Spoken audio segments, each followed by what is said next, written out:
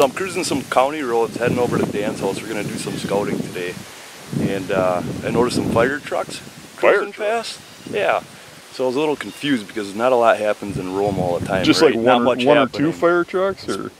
Yeah, I saw 3 or 4, 3 or 4, and I saw just a haze in the air, and smoke. It was smoke.